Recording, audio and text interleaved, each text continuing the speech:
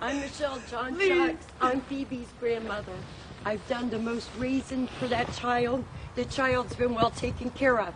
Perhaps no one has lost as much in this tragedy as Michelle Johnchuk.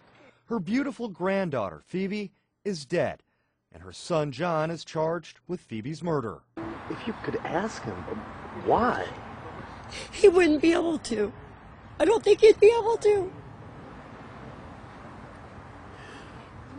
What would bring a father to do I this? don't know. It's horrible.